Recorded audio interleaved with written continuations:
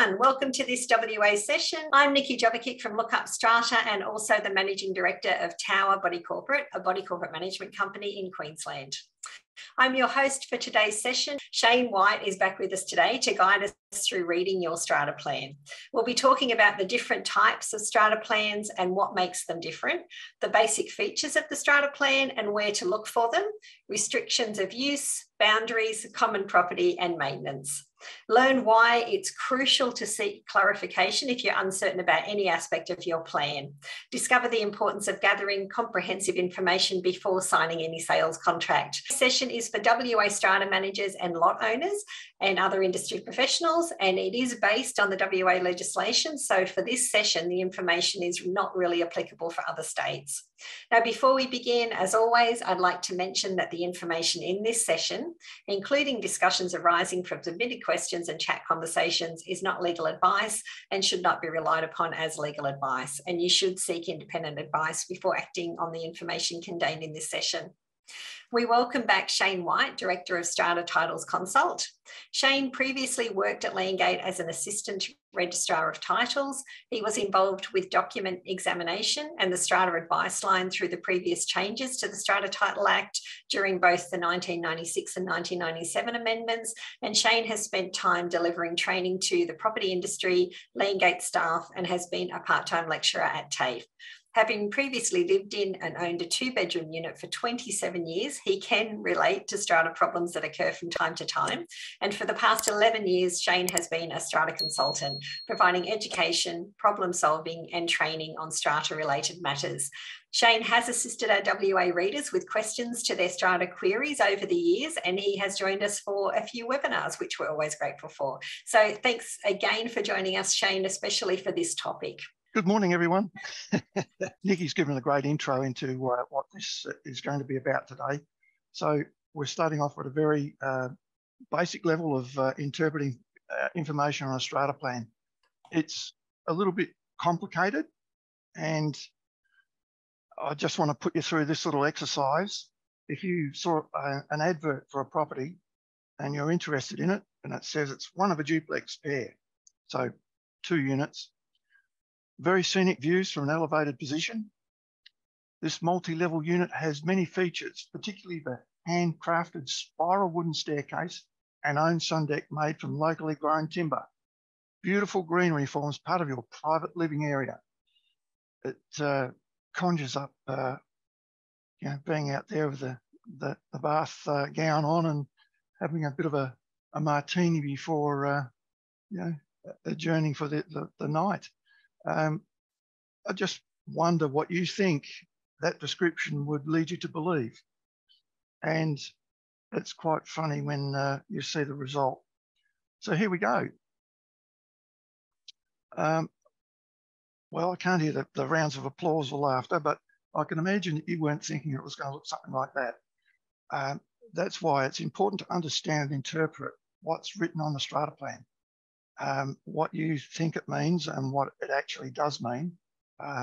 There are certain legal connotations and definitions of some of the words in the Act, and it's important that you are able to distinguish what these are. So the current legislation is still called the Strata Titles Act 1985, which was amended on the 1st of May 2020, or that was when it was proclaimed. And also the Strata Titles General Regulations of 2019. These are the 2 governing statutes that we have the regulations. And here's my old copy of the old 1985 Act. I have a number of them. I have a copy of the 1966 Act as well. It's not very big. It's about a quarter of an inch thick, if that. So we'll move on. There are different types of strata plans and they're not all the same. You've got big ones and small ones, sure, but you've got high rise and low level. But they've got different purposes, commercial, residential, just to name a couple, but you can get mixed residential and commercial, which is becoming quite common now. Industrial stratas, you can have stratas that are made up from land areas where they have individual lots created for agricultural, silviculture and viticulture. So we have agricultural areas for certain crops, silviculture, which is the growing of trees, and viticulture, which is the vine industry, the wine industry with vines. So you can have a whole strip of vines that could be a lot, and that's on a strata plan. Short stay accommodation, and I probably haven't named all of them, but they're not all the same. They've all got different boundary definitions. So that gives you an idea of the vast types of uses that strata schemes can be put to. There are different types of strata plans. So I mentioned earlier the 1966 Act, which was the precursor to what we are now with the 1985 Act. So pre-85 and post-85. In 1996, they created the ability to have survey strata plans. And all of these strata plans have got different boundary definitions. So pre-1985 strata plans, the ones that were created from the 1966 Strata Titles Act, are still in existence, but have had legislative changes applied to them over the years. So with a pre-85 strata, the lots are shown as squares. And in this screen shot, we have 1, 2, and 3. Now, one important thing to tell you about this particular strata is that all the land around the outside of the building is common property because it doesn't have a lot number on it. And the surveyor at the time, being a good bloke, thought he would be generous to give exclusive use of carports. Unfortunately, any strata plan that has this type of endorsement on it, this endorsement's not valid because there's 3 reasons. One, the surveyor was not an owner in the strata scheme. 2, there was never a general meeting approving a bylaw for exclusive use. And 3, there was no bylaw registered on the strata plan. So the carports are all common property unless they're backed up with a bylaw that's since been registered allocating exclusive use of the carports, or for that matter, any other area of common property that forms a courtyard.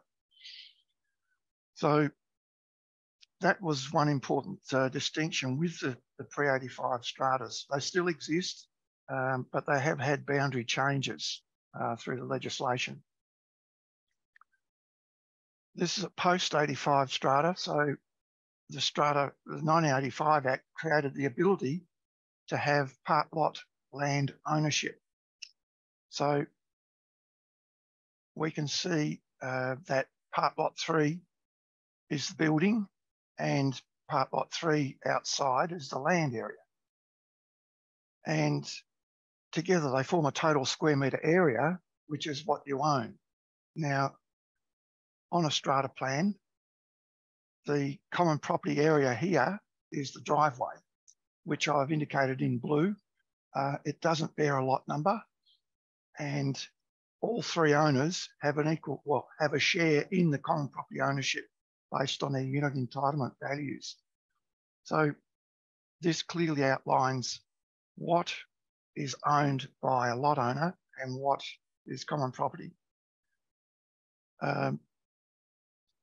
The boundaries between the 2 lots, so lot 2 and lot 3, you have the Dividing Fences Act, which also encompasses the allocation of who's responsible for the ownership of the fence and the repair of it. So the fence between lot 2 and 3 is 50-50 between those lot owners. But if it was a fence between lot 3 and the ownership out the back, which is lot 62 on another plan, that's 50-50 between those adjoining owners. At the front of lot 1, where it faces the street, East Dean Circle, for a lot one, if there's a fence there, then lot one has to maintain it themselves. It's not shared between the strata company because it's not common property. And the adjoining ownership is the road reserve, which the state government is not going to go halves with you in your fence. So unfortunately, you're up for the whole cost of the fence if there's one out the street front. On the common property driveway side, the adjoining ownership would be common property and the adjoining owner, which, if you have a look on the location plan, is lot 12. So if the stretch of land being the common property driveway along lot 12 would be 50% of lot 12 and 50% the strata company by all three owners. The rear fence down the side of lot 12 to lot 3, that's between lot 3 and lot 12. So that gives you an indication on just, of course, you might have bylaws that specify something different. So that gives you an idea of how complicated it can be. And that's just on this particular strata plan. This particular plan is what's known as a survey strata plan. As you can see, it's got lot 1 and lot 2, but it also has lot 3, which is identified by CP3, meaning common property, and that stretches from the boundary of lot 2 to Alice Street. Now, the CP3 area is jointly owned by lot 1 and lot 2. It would be an access area for carting the bins from lot 2 to the street front at Alice Street. It's 1.5 metres wide, and it has some dotted lines on it. And there's a little circle with the letters 14 or the figures 14H. This identification mark identifies the dotted line as an intrusion easement. Now, under the previous Strata Titles General Regulations, the regulations were identified by Regulation 14, and there were different letters which identified different types of easements. This particular easement, when you look at another part of the strata plan, it will identify 14H as an intrusion easement for eaves and gutters. But there could be other easements for intrusion for footings, air conditioners, and you can have light and air, pedestrian access, party wall easements, vehicle access easement, pedestrian easement. And they'd be identified with a different letter under Regulation 14. So we still have the strata lots 1 and lot 2. At the back of lot 2, we have a right-of-way, and there was a special notation here of lot 300 that has ROW underneath it, and a little line identifying a sliver of land, which is on this strata plan temporarily, because that will be resumed, or the current word is taken, for the widening of the right-of-way so that it can be gazetted as a public right-of-way. At the moment, it says it's coloured brown on this old plan, and it would have been a private right-of-way for the night carts. So now these types of right-of-ways are commonly converted to a public right-of-way with a street name, and your rates would contribute to the asphalting of that right-of-way for everyone to use. We'll just move on. The terminology. I'm sorry if I've used some of it already, but the terminology can be confusing, but it has specific meanings which are identified in the Strata Titles Act itself under Section 3, which is at the very beginning of the Act. And it lists particular words that will have specific meanings as determined by the Act. We have boundaries. We have a location plan. So the location plan will show the outline of the strata scheme, the footprint of the buildings, and the location of any streets and adjoining lots either side or at the back. We have another page, which is a floor plan, which identifies each lot and what the part lot numbers are and square metre area of your part lot and your building. So we have lots and part lots. We have the unit entitlement page, which identifies what proportion or share of the common property you own. It also determines your proportion of vote if your vote goes to based on the unit entitlement value, and your voting rights. Yeah, so your voting rights and your proportion of levies that you pay. The only way that can change is if a bylaw has been implemented to have a different method of calculating the levies. The strata plan is sort of like a title, but there's no duplicate issued. You can get a copy of it, but it has an encumbrance panel at the back. The old ones specifically had encumbrances written on it.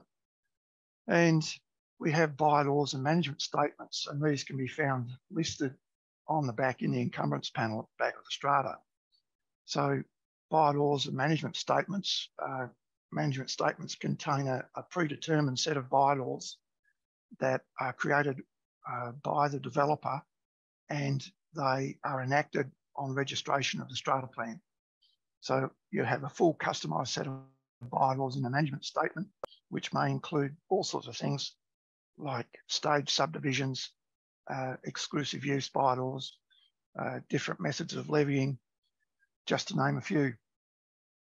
Today, the Act now splits the bylaws up into governance, being Schedule 1, and conduct bylaws, being Schedule 2. Strata boundaries, they're not all the same. So I've said we had a floor plan and a location plan. The floor plan shows where all the lots are, and after 1985, the surveyors could write in a boundary definition relative to the lots being the buildings and the part lots being the land outside. And the new 85 stratas had height and depth limits, whereas previously, pre-85, the 1966 Act stratas did not have any height and depth because they didn't own any land outside the building. So the strata boundaries will determine who's responsible for maintaining what part of the building and where the common property is. Over the years, the boundaries have changed. The 1966 Act, when it first came out, the boundaries were halfway through the walls and halfway through the floor and the ceiling. And then when the 1985 Act came out, the boundaries automatically changed to the inner surfaces of the floor, walls and ceiling, as shown in the little boxes on the left for 1966 and 1985. The 1985 Act also allowed for the surveyor to have different wording using a different section of the Act that could extend the boundaries to the external surface of the walls, the upper surface of the floor and the under surface of the ceiling. So the first two drawings would indicate that the buildings are all common property, but the internal cubic airspace, being your lot, is bounded to the internal surfaces of the floor, walls and ceiling. Whereas in the post-85 example, the boundaries could extend to the external surface of the walls, meaning the walls are yours to maintain, but the slab is common property, and from the ceiling up is common property. And in 1996, 97, the amendments to the 85 Act allowed for Section 3AB to be created, and the boundaries could be to the external surface of the walls, down the ceiling, so you own everything and all the attachments. So that's where I say it gets complicated. There's no wording there are different wording that defines a boundary, and that would largely depend on how the surveyor was feeling on the day and how he chose to write up the boundary definition, or what the developer was trying to achieve and how the surveyor was able to express that in what part of the buildings was owned by an owner and what was part of common property. So there is no one size fits all. There's no absolute wording that applies to them all. For the small lot schemes, 2 to 5 lot, that were created before the 1st of January 1998, automatic merger may apply. So this would mean that anything that was shown as a 1966 or 1985 strata scheme or post-85 that was a 2 to 5 lot scheme, ground level, or it could have its own first floor, the boundaries automatically merged to the external surfaces. So if it was a 6 lot scheme, it would still remain the same boundaries. Of course, then people could object to having automatic merger. So the time to object was 6 months after the 20th of July 1997. And if you failed to lodge your objection, then the boundaries automatically changed. So the land component or part lot might have height and depth limits. It hasn't come out too dark on here, but there's a light blue arrow indicating a height from the ground floor, the upper surface of the floor of the part lot building, up to a certain height in metres, and below in a certain depth in metres. I haven't put the figure in there because the strata plans are different. They can have different height and depth limits. If you have the part lot land area outside and the height limit is 10 metres, if your tree grows above 10 metres, then it's into common property. So there might be bylaws that indicate that you have to maintain your garden, tree, shrubs and bushes.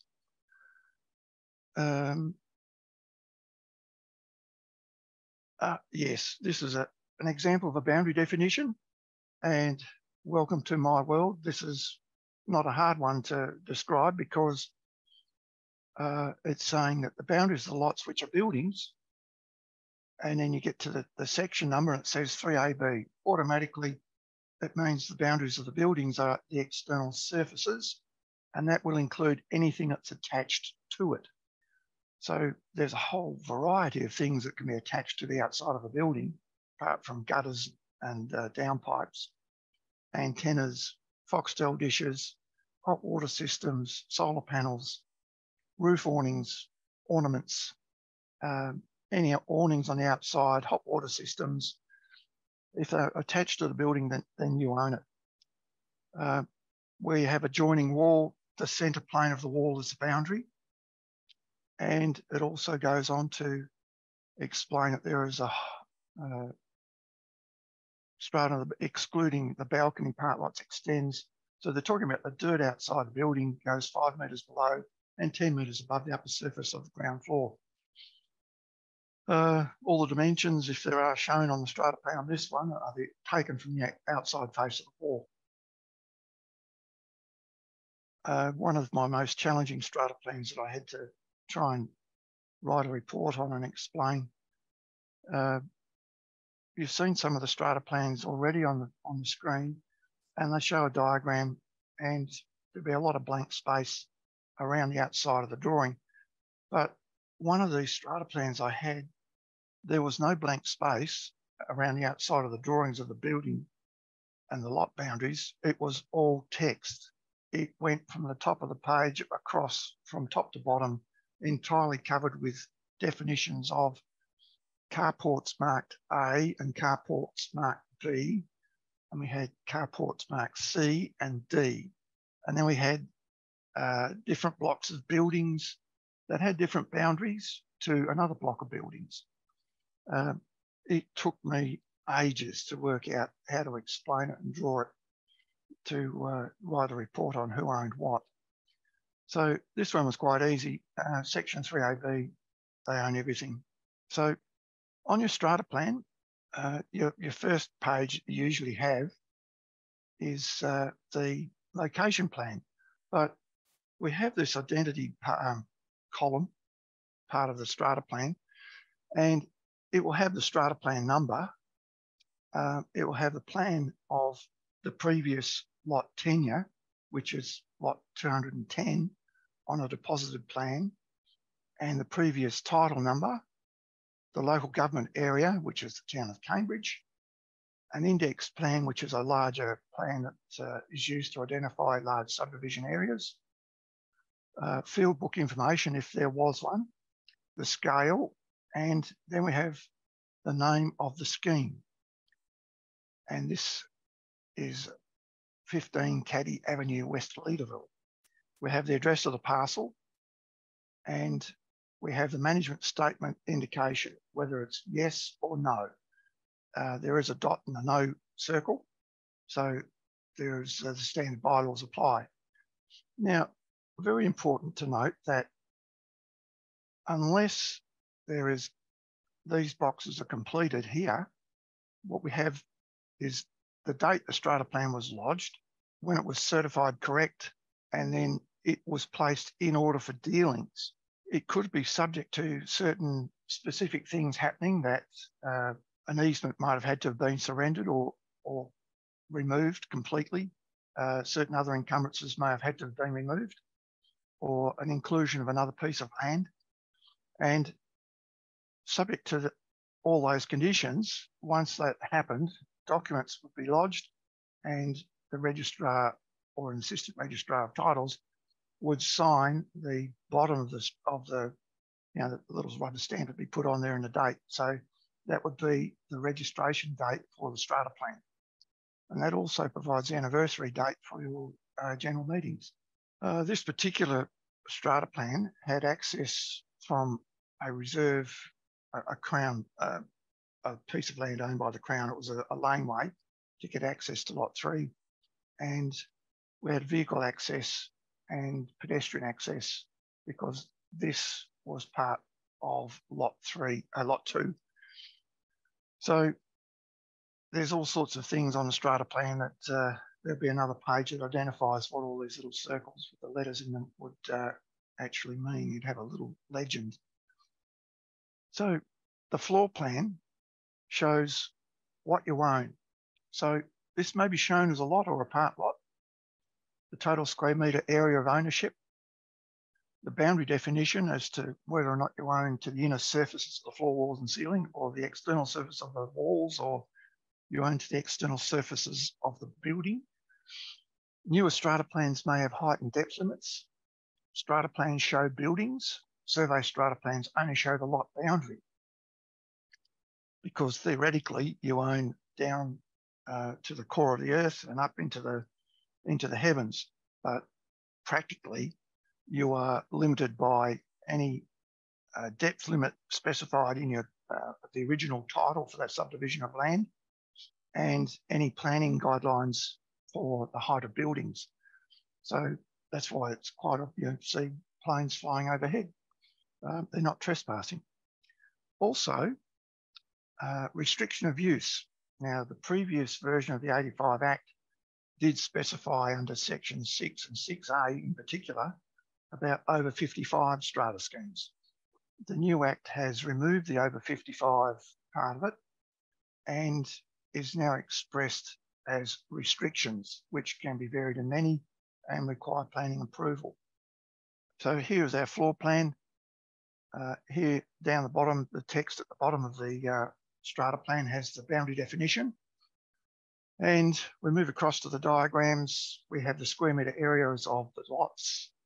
And above that, we have enlargements which identify the pedestrian access easements and vehicle access easements.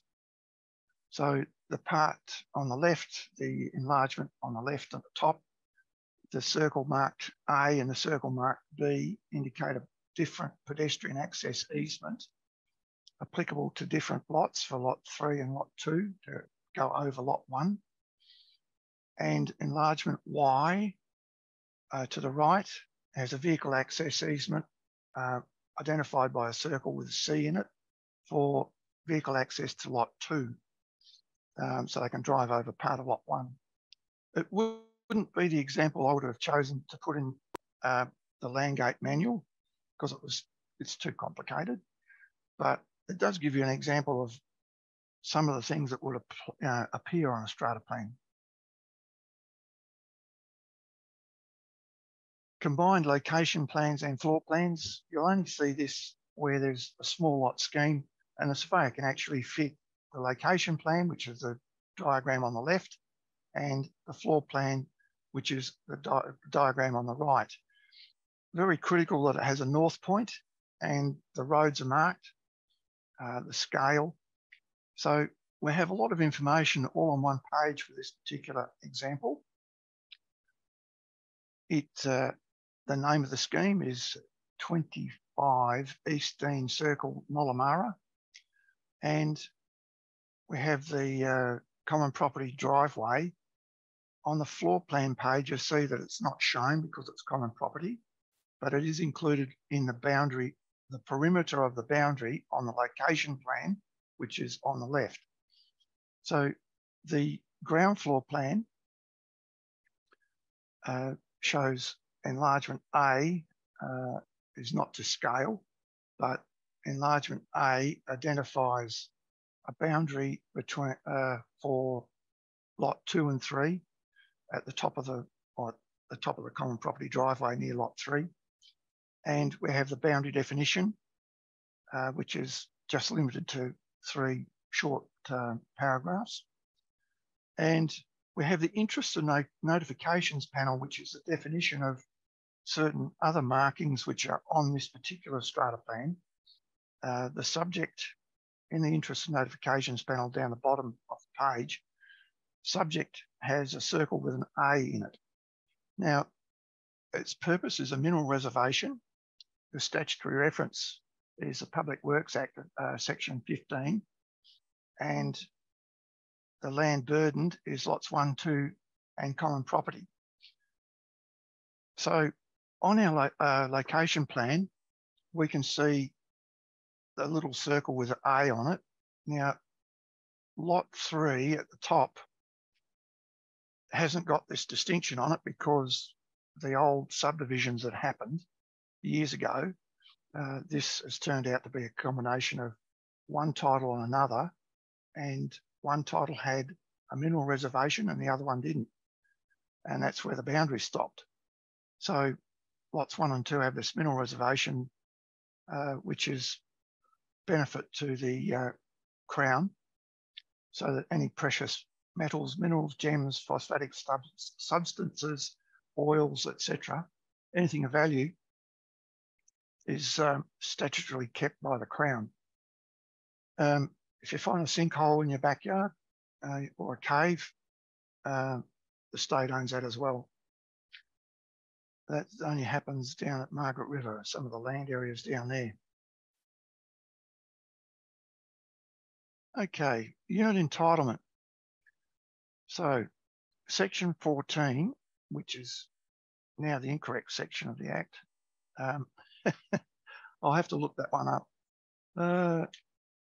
It used to be section 14. I didn't update that part in the slide, but I think it's 30 something, and just bear with me while I scoot through my Act. Yeah, 37. So section 37 in the new Act, and this determines your voting rights at general meetings, the undivided share of common property that you own, and the proportion of strata levies payable. So the unit entitlement values may be equal or unequal, and there's a distinct difference with capital value and unimproved value. So if you bought into a strata scheme that only had one building with one lot showing a building, and there was a 3-lot scheme, so the other 2 lots would have been created as vacant lots. Now, subsequent to the creation of the strata plan, the 2 vacant lots have been built on. So when the unit entitlement value was created at registration, the building with the lot with the building on it would have been valued more because it has an improvement. But the other 2 lots being vacant, would be less because there was only the land and no capital improvement. So lot one's got this massive unit entitlement value of, say, 60 with 2020 to the other lots out of a total aggregate value of 100. And since registration, there's now 2 buildings that have gone up, increasing the capital value of the lots. Lot one's still paying 60 and the other 2 units at 2020. So the unit entitlement would then be said to be unfair, and the strata plan should be upgraded with a re-subdivision to show the new buildings on the 2 vacant lots. So we have a capital value, and that's what the unit entitlements are based on, and an unimproved value. With survey strata plans, the UE is based on the unimproved value. The buildings are not taken into consideration, so the square metre area of the lot will determine what your UE value is. And that's one distinct difference between a building strata, a strata plan, and a survey strata plan.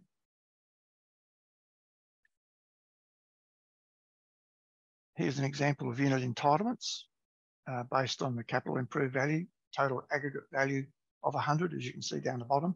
It's not unusual to see some of the larger strata schemes that have a couple hundred lots that the aggregate value could be out of 100,000, and each unit has a value of unit entitlement allocated to it. And the title numbers would also be allocated to indicate what title each lot has.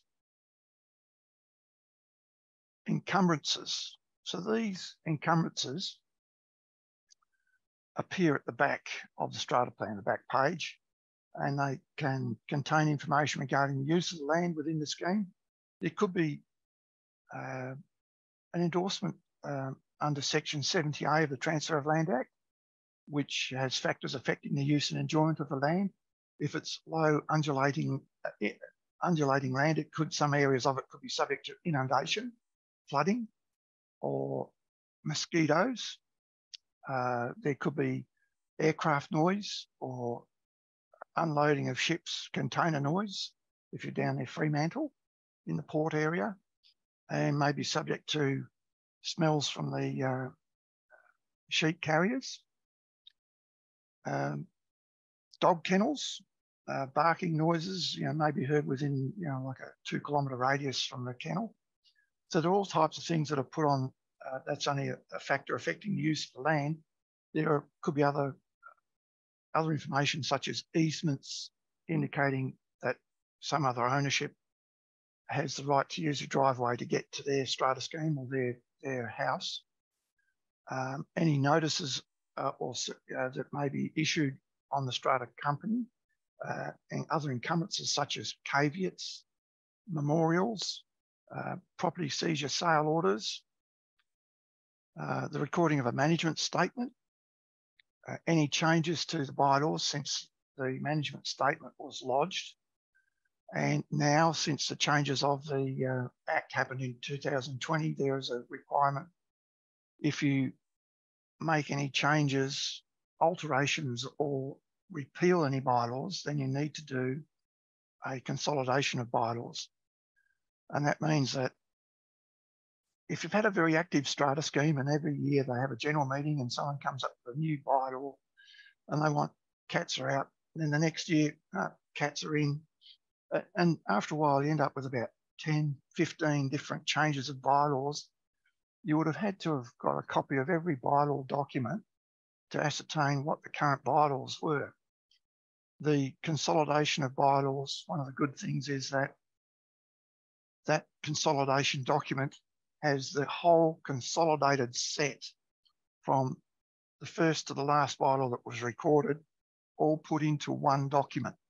So the consolidation document is the last document, and that will be the current set of bylaws, and that's all you need to get a copy of.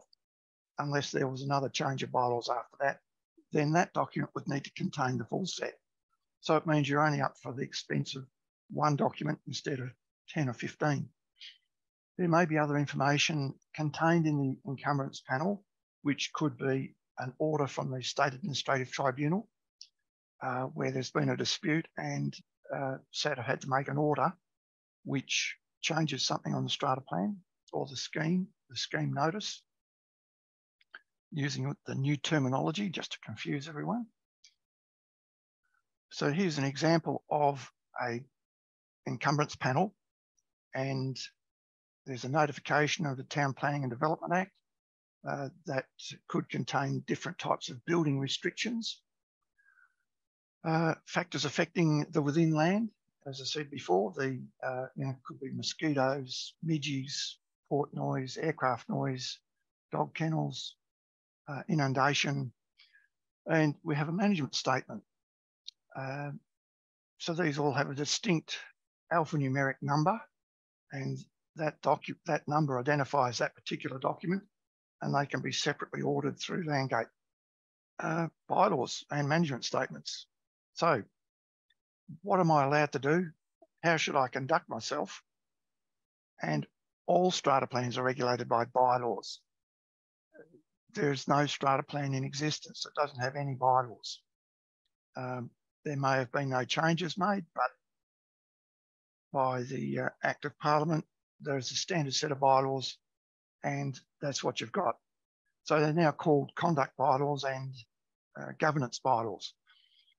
So they can be changed. One regulates the governance of the strata scheme, and the Schedule 2's, the conduct, regulate how you should conduct yourself and what, as an owner, you need to do. So how should I conduct myself? Well, treat everybody else with respect. That's for starters. Restrictions.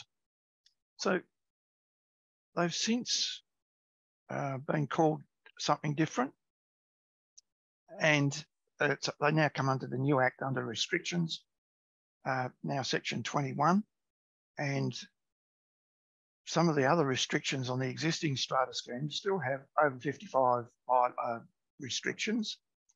Short stay accommodation, there could be a restriction of height or depth, particular use of the lot, so not to be used as a commercial facility, or building restriction. So I have examples of some of those. We'll just go through those. In this example, it's a use restriction under the old Section 6, and it's in accordance with the Metropolitan Water, Sewage Supply and Drainage Act, and you can't build or develop over the area indicated, which is the portion marked A. So we look at the C enlargement B, and we have the perimeter of the parcel, and that was a laneway for this particular strata scheme. There was a right of way at the back, and you were not allowed to build over the area marked A because that's where the sewage easement, so the sewage pipes were. So you may own to the limit of the boundary, but you can't build over that portion marked A, which would be further defined in the enlargement B on that particular strata plan. Building restrictions. In this particular instance, we have lot 1, and it has part of lot 1 and part of lot 1. Both parts, the sum of the total being 229 metres squared. And we have lot 2. There are no parts of lot 2. The whole boundary shown there is lot 2. That is what's known as a vacant lot, as I was referring to previously. And it says the line of the east face of the wall is the boundary. Unfortunately, we don't have a north point on this drawing. So this restriction is limited to the building of over lot 2 as a single bedroom dwelling. So the particular local council put these restrictions on for people that wanted to have a granny flat built out the back and look after their grandmother or grandfather, or so single bedroom dwelling, or kick their daughter out of the house or their children. So, here you go. You can make as much noise as you want out the back. go for it. Age restriction, primarily the standard wording that was in the old Act, have attained the age of 55, retired from full-time employment, and is deemed to include a person who is or was the spouse of such a person. So I imagine there's a lot of young brides that have had old fellas marry them and passed on. They would be eligible to be still a resident in this strata scheme. And short stay. Some areas, local councils, are very popular in Dunsborough, Busselton area, that the restricted use notation includes that the building is to be used for short stay holiday accommodation, and no person shall occupy any short stay holiday accommodation unit for more than 3 months in any 12-month period or for any residential purposes. So you can't stay there and be a resident. It's a holiday accommodation only. Some of the strata schemes like this may have exemptions for one particular lot, being the caretaker lot, or management, or the office. So that's a short stay example. That was really great. I mean, what you've shown us is how complicated strata plans are. And we do get many questions on them, obviously, and people look at them and they're just confused about what's going on. And you've shed a little bit of light, but I think in lots of instances it might be best to involve someone like yourself to have a look at a strata plan. But that was really great. So thank you very much for that. I guess I had a couple of questions. And one of the things was in New South Wales, I know they have a common property memorandum that lists all of the common property for a building. Is that applicable? Could you do something like that in WA? And if so, why hasn't it been done? That's a Landgate question. Is it okay? But what do you have an opinion on that at all? Or? Look, the thing is that the boundaries identified by the surveyor will say what the boundary is for the building, the part lots, and what's not part of a lot will be common property. Unless there is some other identifying feature on the strata plan, there's no set definition that is written or notation that's put on the strata plan that says these items are common property.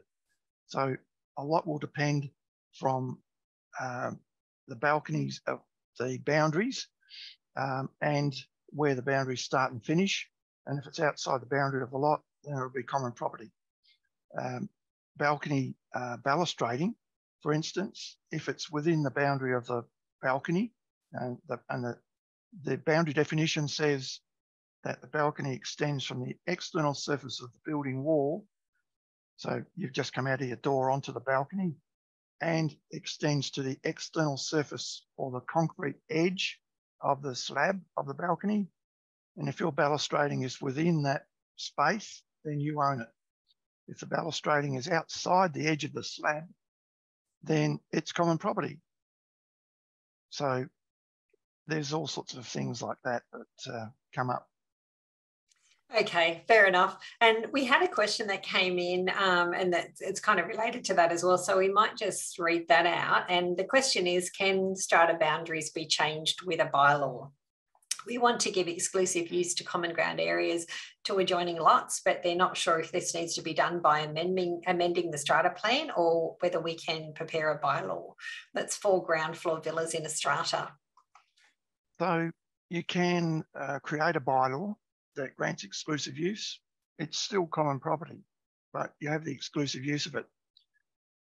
There was one strata scheme that a real estate agent said, oh, look, I'm not sure about this particular strata plan, but they say they own the back lot, but the boundary it hasn't been identified with a part lot. And I said, yeah, you're right. And looking at Google aerial view, they've got a common property spa pool in there. He says, but it's not common property. It's in their backyard. Yeah, but it's not a part lot. It's common property, and they don't have exclusive use. It's on the common property. Therefore, it is a common property spa pool. If people want to jump the fence and pop in, take your own risk.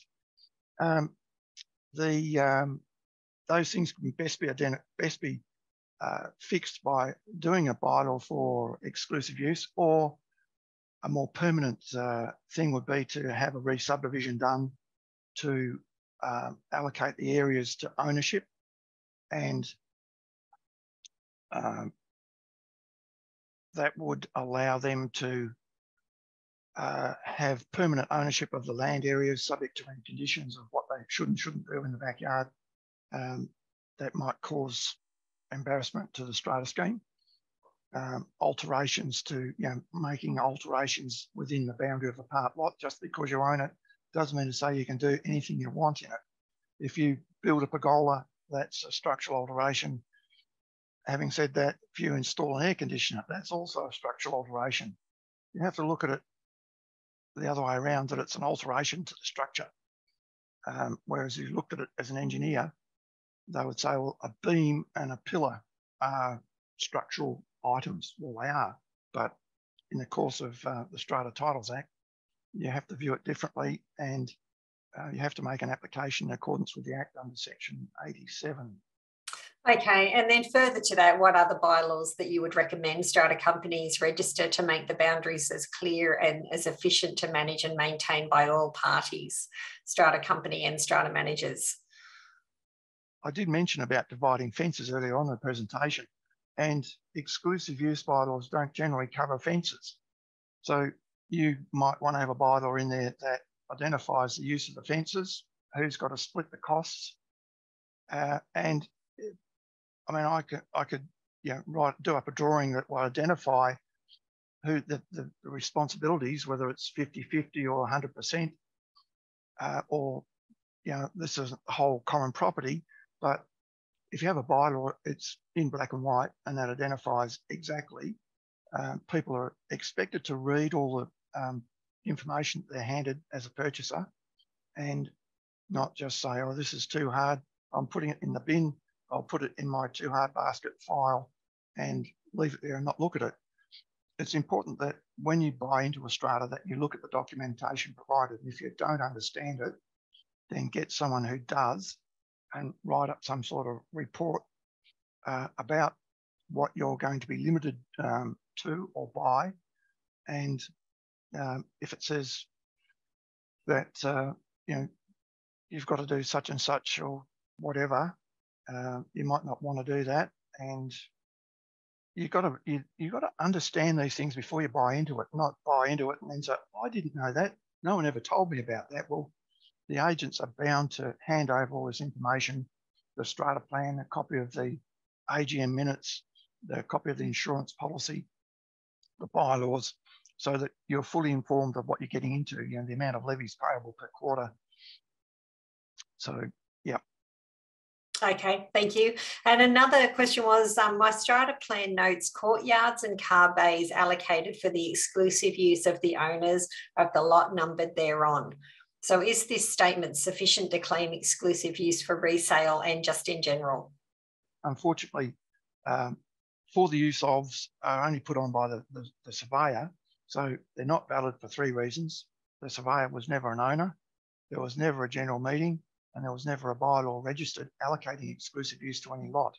So in actual fact, there's still common property. The best thing you can do is get a bylaw for exclusive use, or it was a 4-lot scheme. I can't remember, to tell you the truth. I think they did send the strata plan in. It might have been a 4-lot scheme. Yeah, I mean, that's when it gets complicated. I'll explain why. Because if it was created before the 1st of January 1998, then they're eligible for merger if they are a single tier scheme. So that means that there's not, lot 2 is not on top of lot 1, so a multi-level scheme. They may have a ground floor, first floor, second floor, so it's still a single tier scheme. It's still the same lot number. Then they're eligible for merger, or they could do a re-subdivision. That would change the unit entitlement values. Any bigger buildings, bigger capital improvements or larger land areas will change the unit entitlement values, because if it was a pre-85 strata, the UE values may have been one allocated by the surveyor all the way down the column of a UE sheet. So as always with Strata, it sounds like a fairly straightforward question, but it never ever is it? It's variations on the theme. Oh, good to see. Okay, I'm not sure whether you can answer this one. As one owner in a small lot scheme wants to install a solar system, does Strata have any control over the location? Again, I can't answer it because I haven't got a copy of the Strata plan. I don't know if all of the boundaries are owned by the lot owner. So if it's a 3AB boundary, then it would be a lot. That would be an application for a structural alteration. If the roof is common property, then it would come under section 64, being a sustainable infrastructure easement.